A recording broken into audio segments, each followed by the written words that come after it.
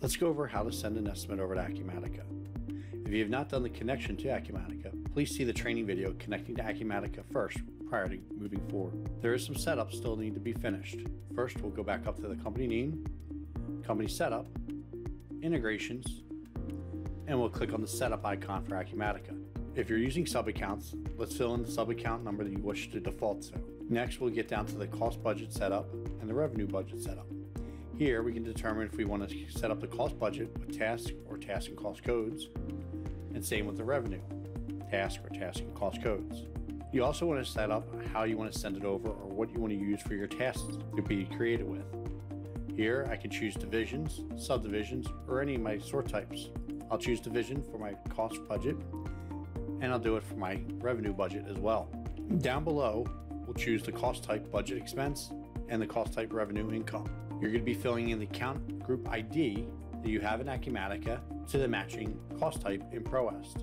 Here, I'm going to be using M for material, L for labor, S for sub, E for equipment, and O for other. For my revenue, I'm going to keep the same account group for all 5 cost types. Last, you'll see 3 buttons down below. We have synchronized customers, which will bring over the Acumatica clients into the ProEst relationships. Synchronized cost codes, which will take the cost codes from Acumatica and bring them into the ProEst accounting codes. And synchronized database with inventory. We'll synchronize cost codes right now. Once that's complete, we can go up to company setup and accounting codes.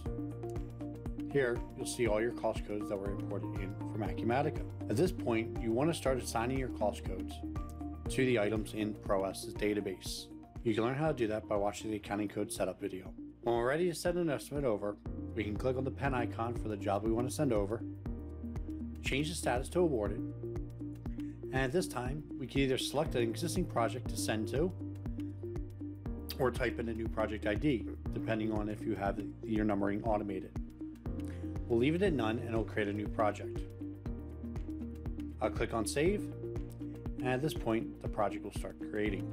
Once ProEst is finished sending the estimate over, we can go over to Acumatica and we can open it up to see what was sent over. Under task, you'll see it broken down by the division setup of my database. In the revenue, I have my task set up, again using the account group revenue, showing me the total estimate. And then cost budget is broken down by the task, cost code, and the account groups with the total cost of the job. This concludes the video about Acumatica and sending over an estimate into Acumatica.